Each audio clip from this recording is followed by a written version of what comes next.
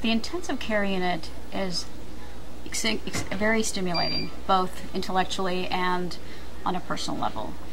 It's one of the places where every patient comes in completely treated equally. Every decision can be a life-threatening decision. And you really get to spend time with patients, whether it's the patients who can participate or the families, and you really get to know more about the patient and their family than I think most other professions in medical school.